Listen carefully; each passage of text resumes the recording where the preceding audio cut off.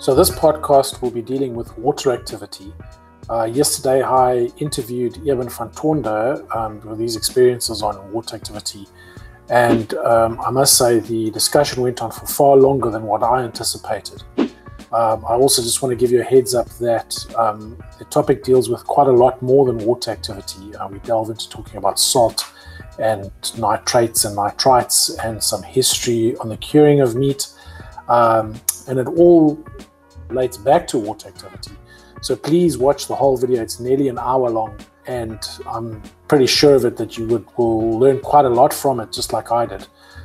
So please, just go through the whole thing. It is very interesting. Today I'm sitting here with Eben van Tonder, and one of the most important things that we can understand and know about curing meat is water activity. It's something that we don't often talk about. And I'm going to be talking to Eben about that, who's done quite extensive research. He's also got a part on his website called earthwormexpress.com. There's quite a bit of information on it. So Eben, just quickly, just a little bit about yourself and your background, and then we'll jump into the topic. You know, I've been involved in meat the last 15, 20 years. In South Africa, with a couple of other guys, we created a brand here in the Western Cape, Woody's Consumer Brands, which at some point was one of the big producers in South Africa. And I'm not involved in that business anymore, but I'm still in the meat business and involved in new product development and the type of things we talk about here. So it's great to be part of your project. Fantastic. Jan, it's great to have you part as well, Eben. Thank you very much for taking the time and coming on. All right, so I think let's jump into the topic, water activity. Just what is water activity? Well, water activity is actually I'm going to give you the exact definition here.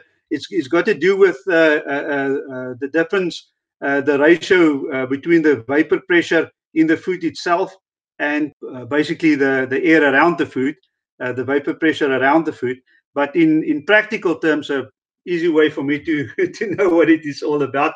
It's about the amount of free water that is available in the meat or in any food product, even bread. Any bread, any food contains water, and it is to manage that water. Water activity is important because without water, bacteria can't operate, and so water activity is directly related to let's call it the propensity of food to spoil or not spoil, whether it's good food or not good food. That relates back to bacteria because it's the activity of the bacteria in the food that spoil the food and make it dangerous. There's certain toxins associated with certain bacteria, and that is the toxins that give us diarrhea and bring about listeriosis, which is been in the news a lot and is one of the big ones to combat in the meat industry and the food industry in general. So the lower the water activity, the more stable the food will be, the longer it will keep. It won't spoil even outside the refrigerator. So that's very interesting because obviously meat started off as being a curer at home and then went more commercial and now being back as a home curer. We aren't always at the forefront of the science like you would be in your organization, and so I was effectively taught that what we're trying to do without really understanding, and obviously over time I've read up about it, but obviously one of the things or the main things of curing is to try and remove the water from within the animal or the cut of meat that we're wanting to cure, and that we achieve obviously through the use of salt. And I always make the analogy to people that if you're about to barbecue a steak, or your wife is cooking something, or you're cooking something in the kitchen, one of the first things you do is you salt the meat. And you leave the meat for half an hour and you come back later and there's a little pool of blood. And that's actually not the blood. It's just that it's colored because of obviously there is a little bit of blood still left. But that's the water that's been extracted out of the meat. And is that basically what you're referring to in terms of trying to reduce the water activity? So if the water activity ratios, just to a couple of interesting ratios. So for example, cheese spread will have a water activity of 0.95. red bean paste will have 0.93. Caviar is 0.92.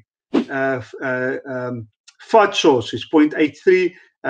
Salami is 0.82. Botulinum, for example, which we spoke about, the minimum water activity required for botulinum to become a problem is 0.93. So the higher that percentage is, the bigger the propensity. There's certain bacteria that can only function at a certain level of water activity. So there's, I think I've got that on my website also, those tables, and we can maybe put that up there as well. But if it's the higher that percentage of the water activity, the bigger the propensity to spoil. Now, just to come back to your very good example you give, if you salt the meat and there's a little bit of red water, there's a couple of interesting, important things that comes up there, and that is, yes, the salt. If you salt the meat, so we know that salt, it will reduce the water activity. Within the meat itself, there's a couple of interesting things happening there, because the salt is one of the oldest ways that we have to get the water out of the meat, and it is the most basic way of preserving meat. If you rub the salt onto the surface of the meat, now the meat wants to restore equilibrium between the salt level on the outside and the salt level on the inside, and so the water is going to migrate towards the salt part, and the salt is going to migrate into the meat, and that is basically how the salting takes place. But in essence, the salt itself has there's a multitude of good reasons why you want to use salt in meat and in processing.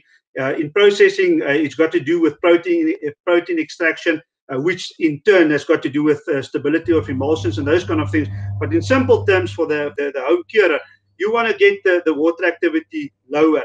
So if you, for example, now make ham, if you do a dry cure product, if you just, it's actually very simple. If you take it's a race against time to get the water activity as low as possible so that the bacteria can stop their activity. Bacteria needs the water so that they can get the nutrients which they're after through the membrane that can migrate into the cell, into the bacteria, and that they can live from that, and by the same time that they can excrete whatever they need to excrete as part of their metabolism. That the mechanism is going to be water. So if there's no water in the meat, you take away the ability for the bacteria to do their job. Now, that does not mean that you kill the bacteria. There's bacteria, different bacteria are salt tolerant to different levels. So you won't necessarily kill the bacteria. You may just stop the bacteria from doing its work, which is also another very important thing to remember, because if you're going to add water again at the end, you reignite that ability for the bacteria to do its work, basically to live. And it is in the process of living that the bacteria then, as a byproduct of their metabolism, that they excrete then, for example, certain toxins and those kind of things, which is what causes us to get ill. So lactic acid bacteria, for example, they will take nutrients from the environment and they will excrete lactic acid. And that's the thing that you taste in the meat that is sour. It is that activity of the bacteria. And lactic acids, lactics they call them, lactics are by themselves not necessarily bad bacteria. It's actually good bacteria for us. And in a sense, this is an interesting thing, is that you can use lactics. We mentioned botulism now, botulinum that needs, what did we say, 0.93. It needs at least 0.93 to operate. Below that, botulism won't be a problem. So botulism, for example, you will first taste the meat will first taste sour before botulism is going to become a problem. So even though it's something that irritates us about meat, if we buy bacon and it's sour, we say, oh, we wasted our money. But in a sense, that's an important safeguard, because some of the more harmful bacteria, you will not necessarily taste that immediately. In fact, botulinum, you're not going to taste the toxin at all. You're just going to get very sick. So by tasting the sourness and then spitting it out and say, all right, this is sour, I'm not going to eat it. That is one of the ways that we safeguard you from the more serious bacteria. So one of the things that we don't completely want to get rid of in our meat, for example, is lactics. They fulfill an important function as an early warning system, if you want to call that, for possible more dangerous bacteria that can be present in the meat. Okay, that aside, so now there's a race against time now. You want to cure the meat. And as part of the curing is we spoke a little bit about it now. You want nitric oxide formation that is going to change the color of the meat. It's going to give it a nice reddish color. It's going to give you a very distinct cure a taste to the meat. The ham is going to be beautiful. It's going to taste fantastic. But before that can happen, before that chemical reaction can happen in the meat, and by the way, in terms of Parma hams and long cured dried products, that happens as a consequence of what is inherently part of the meat. There's nothing, if you only cure with salt, there's nothing that you add that induces nitric oxide formation, for example. It is the natural breakdown of the structure of the meat that releases a certain chemical components that creates the nitric oxide that cures the meat. But now, if you just hang the piece of meat on the tree or in your garage or whatever the case is in your kitchen, it's going to spoil. The bacteria is going to destroy the meat completely before before curing could take place. So what you do is you remove the water, but it's also very important because we don't want to remove the water completely, because you made a very good example there of if you barbecue and you have a piece of steak, if you overcook the steak, it's going to be dry. So by the same token, water is related to the juiciness of the meat that we eat, that the whole taste experience. So it's a fine balance. You don't want to get rid of all the water, right? And so if you do a ham, it's in getting the water out. There's two ways that we can get the water out. The mechanism that we use to do that in the dry curing environment is we use salt, and we use the difference between the humidity of the air outside, and let's say it's very dry, the air outside, and it's very humid inside the meat. Nature abhors a vacuum. It wants to create equilibrium, and the water is going to migrate out of the meat. But now it's a fine art, because if you dry it too quickly, right, then a crust forms. A dry crust forms on the outside, and you need a little bit of water. Remember from school science, the capillary action of water running down these capillaries, right? And the energy that pulls the water up and out at the end of the day. So there needs to be water in the system. If it's just completely dry and you create a crust around your ham, it's not going to be able to get out, and then you have rotting on the inside of the ham. Right, so they've worked it out. The Italians and the Germans, and around the world, they've taught us how to do it.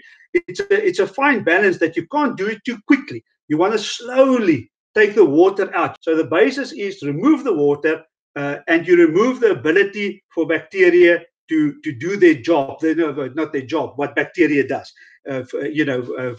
Eating and living. And it's the eating and living of bacteria that makes us sick. So it all goes back to the management of bacteria. There is also one little caveat that we must also add in here, and that is that enzymes in the meat that breaks meat down, it's also related to the moisture in the meat. And for certain dry cure hams, one of the reasons why dry cure hams are so beautiful and so tasty is because we soften the meat by the activity, the different processes in the meat where it breaks down, even apart from bacteria, right? So water activity is also related to the speed with what that happens, and meat processing in general. If we can just put it like that, in general, what was the first object of meat processing? We can say that the first object of meat processing, when humans started emerging as cognitive, conscious human beings with an intellect that we have, that the reason why we started processing meat and not just eat the raw meat, which is the natural very first thing that we did, we ate the raw meat. The problem is meat is tough, so you want to soften meat, right? And so we relate softness of meat directly to quality of meat. So this is why we don't completely want to stop that process of the breaking down of the meat. Let's keep it in simple terms. That needs to continue, and for that you need water. So you also don't want to take all the water out. So that's a long answer to a short question. All right. So you mentioned with your water activity the figures for Clostridium botulinum that the water activity rate for that is 0.93. Now, I just want to emphasize that is not percentage. That is actually a very scientific formula that actually works out the water activity within the meat, and then the various levels or the various points at which the various bacteria will stop being active. As Eben pointed out, they don't necessarily die, but they become inactive. So those are the various points. My second point is, based on what you've just explained about the curing of a Parma ham and the process that it takes, and that's, a lot of people are trying to understand why, and it's one of the things that I battled with when I first started, is that we actually are adding humidity, or we need quite a high humidity when we're curing meats, because and that seems counterintuitive. And I'm going to relate this back to another scenario, is that I come from South Africa, same as Eben, and one of something that's almost bigger than religion in South Africa, not almost, is biltong. Biltong, I mean, everybody in their auntie has got their own recipe, and they won't share it, and it's a big competition as to who produces the best biltong. But biltong is a scenario where you actually dehydrate the meat as quickly as you can. So that was my starting or my reference point. Then you get to some of these balota hams that cure for up to 7 years, and that just really sort of got my mind. And then I started understanding that obviously the initial cure is almost a shock, where you're using salt to extract a lot of that moisture, and then that ham gets hung in a fairly humid environment, but not you don't want too much humidity above 80%, because then you start getting mold issues, which we'll also discuss in a different topic. But that process then is to then extract the balance of the moisture, but over an extrapolated time. So we're wanting to do that as slowly as possible. And that then also, as Eben pointed out, breaks down the enzymes within the meat and makes that meat, it develops the flavor of the meat, the color of the meat, and so forth. Then just the other point that I wanted to highlight, which we will be discussing in a future topic on nitrates and nitrites. I mean, one thing that Eben mentioned about the curing of the hams was that when we're curing whole muscles, we're not necessarily adding nitrates, because there still is a process, a chemical reaction that takes place within the meat over the prolonged period. So that's just important to understand why some people won't add nitrates to the meat that converts to a nitrite. That's not required in whole muscle curing in terms of a preservative or a preventative against botulism. What people actually are doing with adding the nitrite to a whole cured muscle is adding color. That's essentially what happens. But we're gonna delve into that, and actually why that's very important in a different topic down the line. So that's very important. And again, just to reemphasize, we add salt at the beginning of the curing process to extrapolate as much of the water as possible, and we get that to a point. Then we put it into a place where we then extrapolate the additional or as much of the additional moisture as possible, remembering that we always leave some moisture, because otherwise it's literally going to be a dried up, very unpleasant thing to eat. So that's important. So the one thing that Eben mentioned about us as humans, obviously going back in time, we used to eat meat raw, and I guess it boils down to the advent of fire, or the invention of fire, or the discovery of fire, where we then started cooking meat. And that's why we also don't have sharp teeth, because I mean, obviously mammals in generally have quite sharp, pointy teeth, and that's to break it down. Us humans, we're the only mammal that has straight-edged teeth. So from a cooking process, or cooking the meat has caused us to not require sharp teeth or pointy teeth, and it's just an interesting fact. So now we understand why we cook meat and why we are made up the way we are. I want to add just one interesting thing what you mentioned there, and that is that in terms of biltong, for example, and jerky, as a matter of interest, I keep on researching this phenomena around the world, And what seems to have been the technology that spread around the globe. How that spread around the globe is another question, right? But let's stick to the fact that the fact that you dry meat to preserve meat, right? Because that was fundamental to for our ability to travel long distances and to explore and to hunt and to do all these kind of things. Do we have food? Are we going to have food there? And can we carry that food with us? So initially, how it worked is that they would you would hang the meat, and exactly what you said, the drying of meat, eating of meat was all about the management, the culinary arts developed from our need to soften meat, right? So what they did is they would hang the meat, and then what they would do is, before they eat the meat, they would pulverize that meat with a stone into a fine dust type of consistency, and then they will add that back to the water, and they will actually rehydrate the meat. So I spent some time in Nepal, and that's exactly that technology. Is exactly what they did in Nepal, and that is exactly what they did in Southern Africa. The old people who can still remember, who's got the oral tradition in the tribes. I as a habit, when I go into an area, I go and find the oldest ladies, and I sit down with them and a translator, and I ask them how did they prepare their meat. And they explained to me, and invariably those dishes was they would hang it out, then they will collect that very dry pieces of meat, which is now tough to eat. And it sounds as if that is against the argument. Why did they preserve it like that? Well, they would pulverize it and add it back into water, into a stew, and then they will rehydrate the meat. And that was done in Nepal exactly without any spices added at that point in time. And there's stories in South Africa. The researchers, when I started looking into this issue, would tell me that salt, for example, was not used in Southern Africa. It's a salt scarce area, which is actually not true. It was a salt rich area, but most of the tribes didn't use salt. Well, they did use salt, and they actually used a lot of salt. In that, how they did is they before they hang the meat, they would roll the meat in the ash. So they will make a fire, create ash, and then they roll the meat in the ash. Well, there's the salt.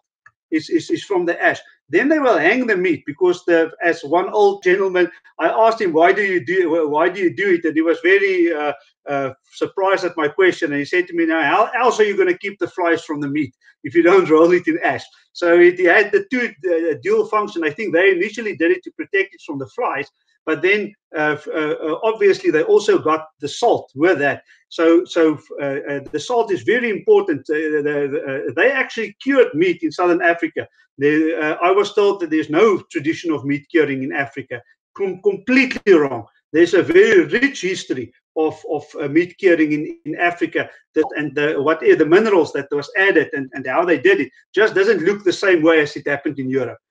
So that is the one interesting thing. And I spoke to some people very high up in the Himalaya mountains, and they told me exactly the same thing. The exact same technology was used, the exact same methods.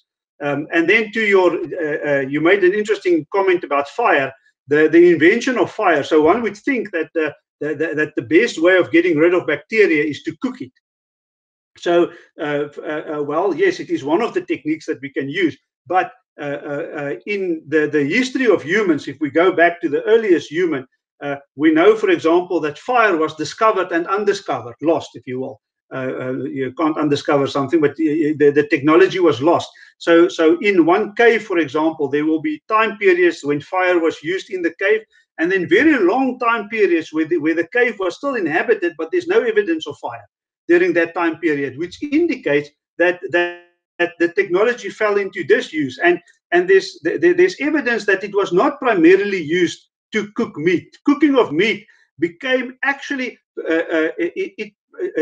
together with salt in the south of Italy and Sicily, in those places. There's beautiful, very old, century-old established salt operations there. So the development of food into a culinary art is almost a Roman invention, if you want to call it that. And until it was very rudimentary at that point in time. So sure, we had our preferences in terms of meat, but now what is off meat and not off meat is something to a large extent that is taught. it's the gag response, for example, as humans, it's a taught response that develops very early in childhood. It's not something that's instinctive. So to have a repulsion to sour meat, for example, is something that we were taught.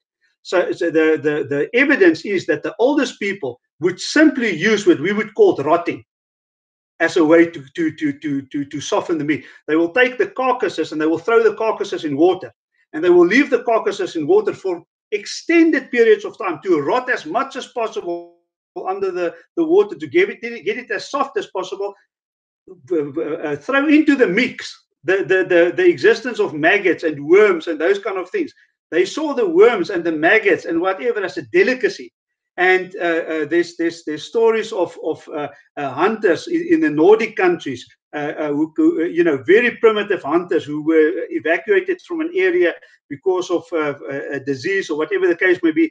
And when they got to the boat who's there to rescue them, they will be carrying a seal carcass with worms crawling out of the seal carcass. And if the captain then of the ship acts in revulsion against that, they will say that is the tastiest meat, that is the prize meat, that is the meat that the chiefs will only eat. So you refer to the activity of the enzymes.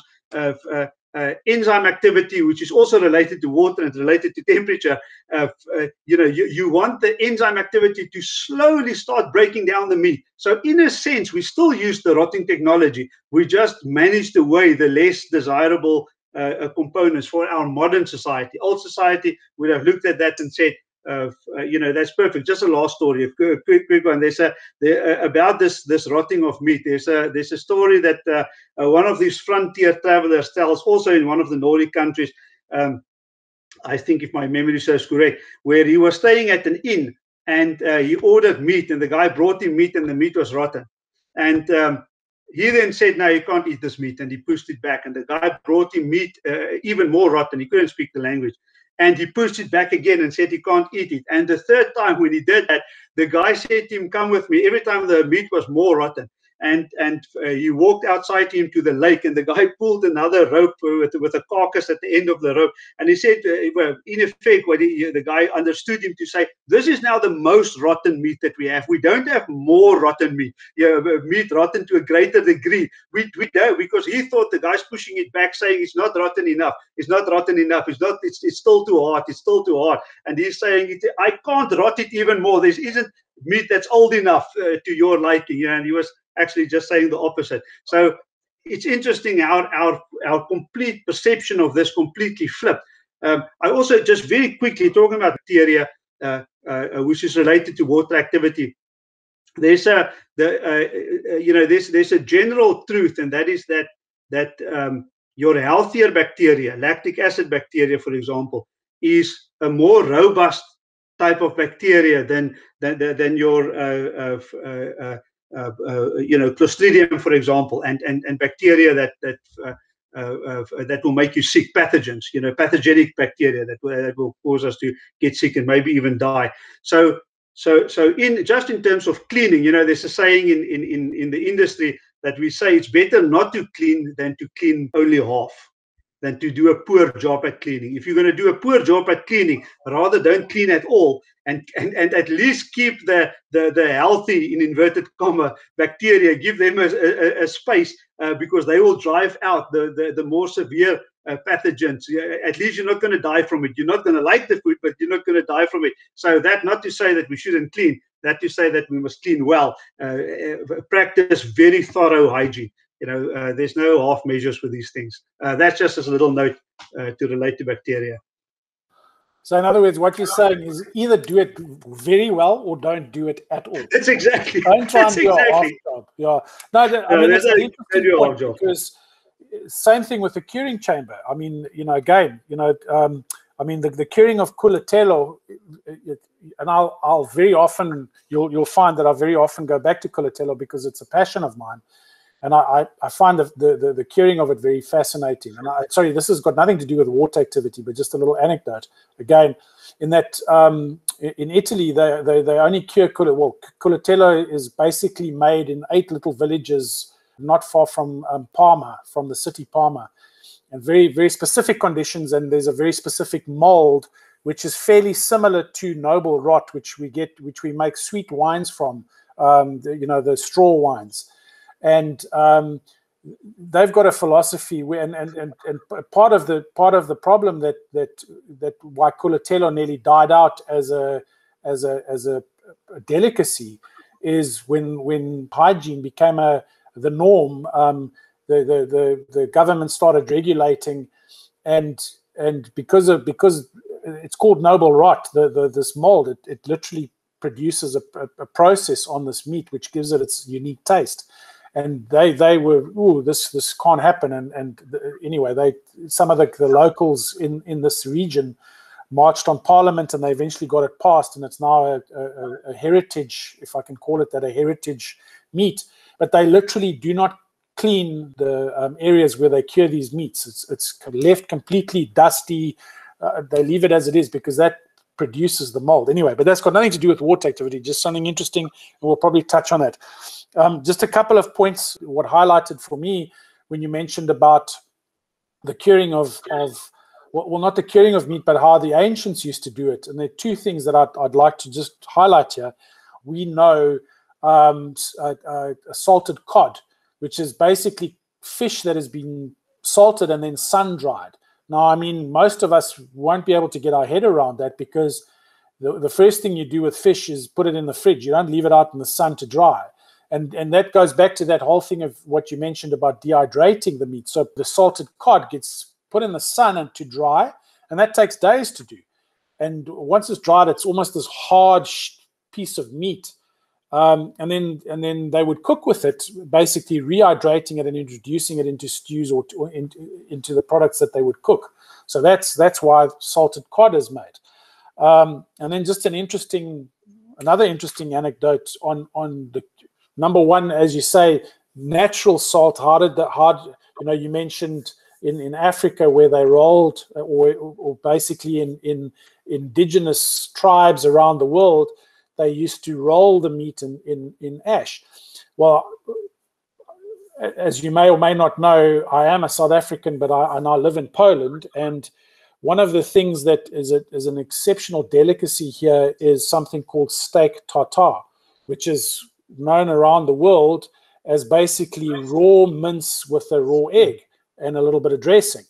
Now, how that came about is the Tartars, who basically came from the east, and they were invading all of the east and then came across into Europe. So what they would do is, as they had a philosophy that they would leave nothing. So they would basically kill everything, people, animals. The only thing they saved were the horses. They were horse people. So the only animals that they would save were basically horses. Everything else got killed. But they then killed, obviously, all the cattle and all the domestic animals. And what did they do with it? They would put the meat underneath their saddles on their horses. And as they would ride, that would soften the meat, and the sweat from the horses would salt. I mean, sweat has got salt in it. So that would salt the meat, and that would tenderize the meat. And after days of riding like that, they would then have this very tender meat that they would then chop up and eat. And that's where steak tartare comes from. So very interesting. When you mentioned that immediately sparked, and again, obviously also dehydrating the meat as it goes along. So interesting stories. Gil, absolutely. I'm glad you mentioned that, because there's an interesting backstory to that. Is that my grandparents had a farm in the Northern Free State, and as kids we were more on the farm than at home. And the first time when I learned about salpeter, it was the sweat of the horses. So what you're saying, and when I started in meat curing, they talk about salpeter, which is, of course, nitrates, NO3, spelled with an A. And that is called salpeter. And salpeter, and when my parents or my grandparents always referred to the white sweat on the horses as salpeter. If we rode them without saddles, we would always have, it will be, when you have to go home, when your legs burn so much from the salpeter that you have to go home now and go and take a bath. And I wondered, how do they take the sweat of the horses? Is that what we do when they say we use saltpeter to cure the meat? I said, so where do they get the sweat of the horses from? But that's exactly where that term comes from. So they would it had the same effect as the saltpeter. Now the interesting thing is that our sweat, our human sweat, the same with horse sweat. The horse sweat contains NO3, right? Nitrates. It's not just the normal salt, not just the sodium chloride. It's the NO3 that comes out as well. And then what happens is the bacteria that lives on the skin of the horse, then those are reducing bacteria. So one of the oxygen, so it's nitrogen and then two oxygen atoms. One of the oxygen atoms are not so tightly bound, and they split. They take them. They use that in their metabolism, and very quickly within minutes, the nitrate changes into nitrite, and the nitrites then penetrates the meat in the normal process of ingressing into the meat, and that then cures the meat. So the curing that the Tartars did, and which our forefathers did, is exactly the same curing as we do today. And then there's a great story that I came when I was researching this years ago from the First World War, where one of the generals would when the army marched off, he would dish out a couple of days of meat rations to the troops, because the question was, how do you preserve it? And they would stuff that meat into their underwear, right? And they would march with the meat in their underwear, and it will have exactly the same effect. What you're talking about, it's the normal salt that comes out of the body, the sodium and the chloride, and then the nitrates, the saltpeter, comes out of our skin as well, and it's one of the protecting mechanisms that our bodies have. I wanted to make this comment earlier as well, and that is that when you talk about natural, not natural, all curing is natural, but if you talk about long-term curing, the months and years of curing meat, remember, where does the nitrogen, when they discovered the molecule or that we call a protein, when protein was discovered, we realized that part of the protein is nitrogen, and nitrogen is so important that became the way that we count the proteins. So there's a direct relationship between all we need to do is we take the meat. If we want to see how much protein is in a sausage, we take it, we burn it, we analyze for nitrogen, we count, we weigh the nitrogen, and then by extrapolating, we can by calculation then calculate, based on the amount of nitrogen that we have, how much protein was in the meat, right? So it is that natural breakdown of the meat through enzymes and also through bacteria that causes the release of the nitrogen. So, for example, ammonia, for example, the smell that puts us off a rotting carcass, right? Part of ammonia is nitrogen. Right, so that's another source of nitrogen. So curing in the old days, saltpeter or nitrates or nitrites, that is not the only salt that you can use to cure. Another salt was called sal ammoniac, which is ammonium chloride. And I've done curing of meat with ammonium chloride, and it's got there's no problem with that. It cures as well as nitrates will cure meat. I've done it here in Cape Town. And so that's to say that there's a problem with we spoke about this earlier at length, but to say that there's a problem with curing of meat with nitrates, well, that's a little bit of double talk, because in all flesh, in all humans, nitrogen is part of life as much as carbon is part of life. It is as essential for us to exist as human beings. You cannot say that nitrogen is a problem. It's essential to life in certain in excess concentrations. Yes, that's a problem. Okay, but back to the issue of water activity. That's just a little afterthought. There's three things that I think is also important, just still to mention, not to when we talk about water activity, and that is that when we say that water is a problem in meat, we must remember that it is free water that is the problem. It is unbound water right?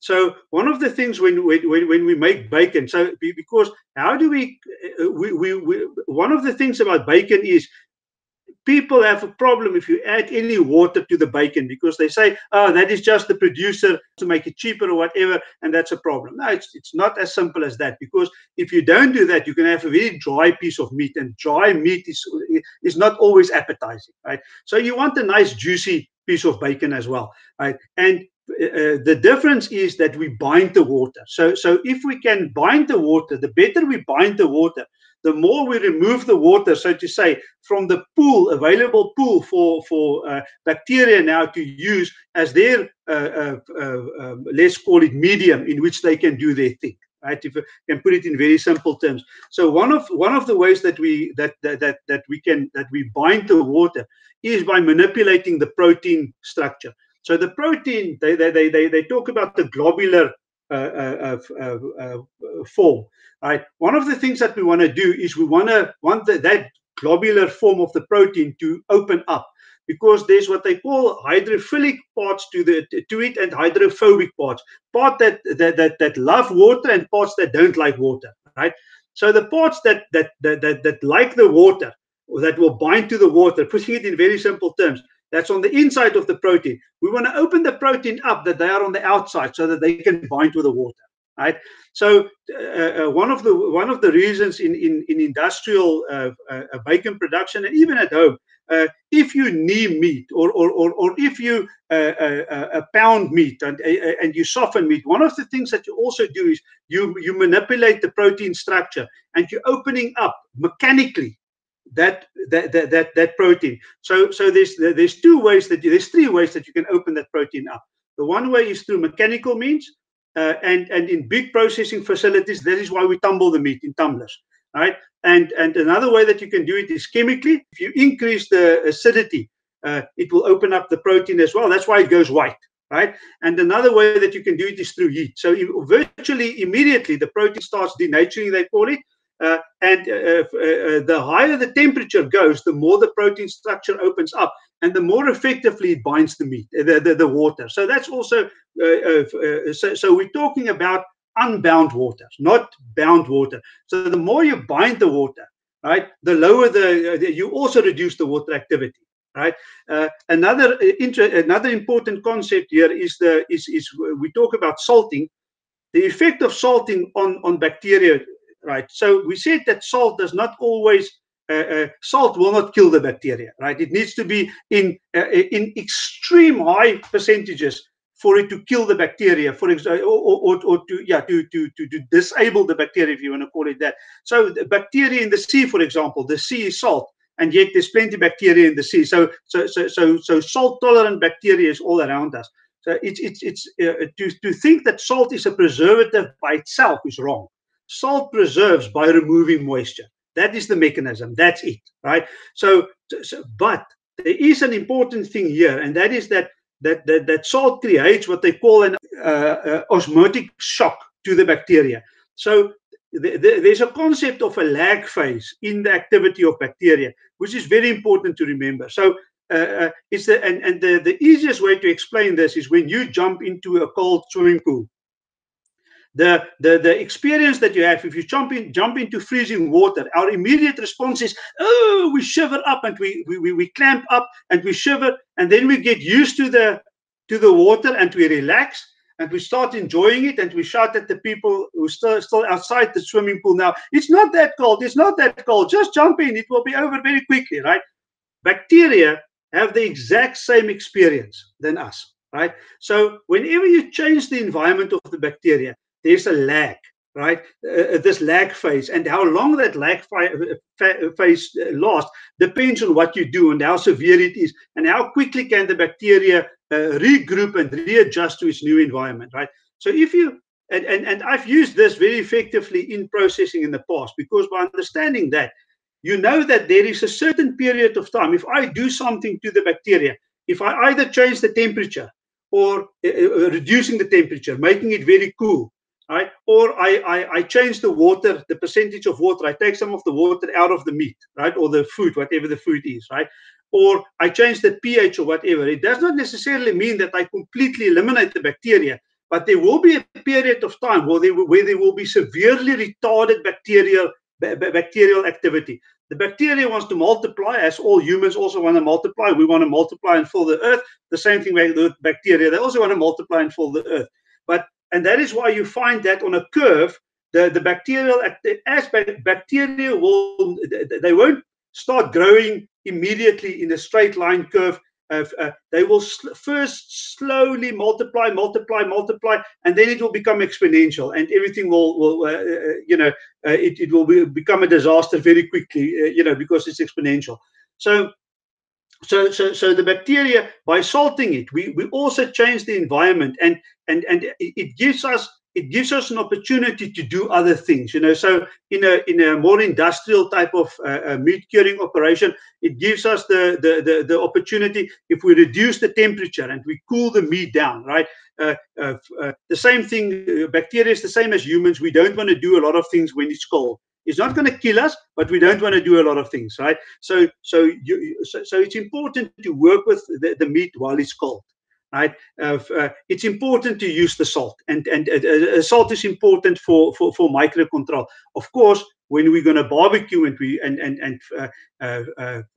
take the meat out of the packet, we salt it, and now the meat starts penetrating the salt starts penetrating the meat. There is that lag phase where the bacteria is not going to do a lot of things. We're not going to have within the first hour an increase of bacteria from virtually nothing to dangerous levels, but leave that piece of meat outside for a long time and it will be a problem, right? It's the same thing with the refrigerator. We think we can leave, this is the reason why we can't leave meat indefinitely in the refrigerator. You can leave it in the refrigerator, and for that first time period, maybe a day or two, it's still fine to use it. But after that, the bacteria overcomes those challenges. They become used to the environment, they relax, and they start doing what bacteria do, and they multiply again, and in a week there's a problem and you can't eat the meat anymore. So that's just a little three little afterthoughts to our discussion. That's given us a hell of a lot to think about. Well, not just think about, I think it just explains a whole lot of stuff that we probably wouldn't have thought about, and thank you very much for that. I think everybody that sees this podcast will certainly agree that it's been invaluable into understanding the actual usage of salt and why we do it, and our actual understanding of it. It's the removal of the water that's the preservative, and so I think that's specifically for beginners. I think that's very important to understand that's why we actually do it. I mean, sometimes we just go through the motion of doing things. We don't really know why we're doing it, but there it is. That's why we are going to remove the water. I just wanted to make a point here as well. Well, not on the topic, but just basically, this is the level of discussion that we're going to be having in the future. The topics that will be coming up will be, I think the next one we've got on our list is microbiology, or microbes, which is very much or closely related to this topic. I don't know if it'll be such a long discussion. It might be, it might not. There's a lot to talk about in microbes because we've got to cover mold and all that sort of stuff as well, yeah. which is important. And then we will get into the hot topic, which is nitrates and nitrites. And I think, I sort of have a box in which I put nitrates and nitrites, and I work within that box. But just in some of the discussions I've had with Eben, it's almost like Pandora's box. That box has now been opened, and I think we're going to have multiple podcasts just discussing nitrites and nitrates. So that'll be coming in the future. But just in terms of topics, if there's anything specific that you guys at home don't understand or would like to understand or just have questions about, send it through. We'll take a look at those and see if we can work it into our discussions, particularly dealing with the topics that we're talking about. And I will be listing that on this page as well to see what we're going to be talking about in the future. So if you've got any questions, send them through. Chances are we will probably be debating them, but if we're not, we'll work them into the discussion, and at least you can get an answer to those questions. And then lastly, Eben, I want to say thank you very much for your time. It is a Saturday afternoon, and you did show me a bottle of Merlot somewhere along the line, so I'm sure you're going to pop that cork There it is. There we go. It looks like a very nice one as well. I miss South African wines, I must say. So enjoy, and thank you so much for the time that you've taken to do this. And I know how much time it does take to research and to make sure that one is up to speed. So thank you very much for that. Yeah, from my side, if I can just also say, I think this initiative, it is absolutely invaluable, and I want to thank you for that. And from two perspectives. One is the home carer who's doing these things, and he wants to do a good job, he wants to do a safe job, and he wants to create something that is unique and something that he can feel proud of, and give that to his family to eat. And it's a very personal thing. But to make sure that it's done in a safe way, that is very important, and that's part of what we hope to contribute to the art of curing, which in a way was a lost art, but is definitely coming back in these days. And then second to that is the component we want to take hands with the industrial operation. You have great experience on the curing side, the artisan type of things, the speciality type of things, and it will be fantastic. I can't wait to learn and to get into those topics. You talk about mold, that opens up a whole different kettle of fish in terms of curing, the effect of mold, the importance of that on the type of curing that you talk about. And then the industrial side, which is more it's the experience that I have, we want to create that forum also where production managers and formulation specialists, new product development experts can be a part of this. And food safety, in a sense, is one of those things that if I discover something, that if something is discovered, let's just say I will discover it, I will discover nothing. It will be discovered somewhere in some food institute or wherever. And it is a global concern. It is a very personal thing to all of us. And so we want to create a forum also here where production managers and all these specialists can contribute and ask their questions. And we spoke about the meat industry in a sense that do things because of experience teaching them, and then science runs behind and pick up and explain, okay, this is why, this is why, this is why. But there's production managers out there with experience that is absolutely invaluable, and we're going to create this platform where they can contribute and ask their questions. Bacon curing, for example. If somebody may say, I made a ham, or I made bacon, or whatever, and I had this experience, this happened. Why did that happen? I don't understand it. And then we'll interrogate it here, and then we'll also create this as a platform, which is very exciting, to interview some of the legends in the industry who brought us concepts that is everyday household names now. Or those concepts were discovered by somebody. Those people are normally very old people and living in retirement homes or whatever. And what we hope to do is also to create a platform here where we can interview them and find out how did you discover that, right? And by understanding the foundations of this, the first person to ever come up with this concept, by talking to him, the wealth of information that we can learn and make available to the broader industry around the world, I think it's just absolutely amazing that we can do that. And I want to thank you for creating that platform, because that the whole purpose behind that Earthworm Express blog that I have is exactly that. It is to tell the untold story of meat science in particular, but food science in general. Before those people pass on, that let's get it firsthand from them to equip the current and the future generation of scientists. Yeah, I think that's great, and I think it would be, for me, it would be absolutely fantastic to be able to interview and talk to people like that. So I'm looking very much forward to that. But, Eben, thank you so much. Thank you, sir. If you don't want to miss out on any of our future podcasts, just click on the subscribe button below and hit the notification bell, and you'll be notified as soon as any new podcasts have been posted.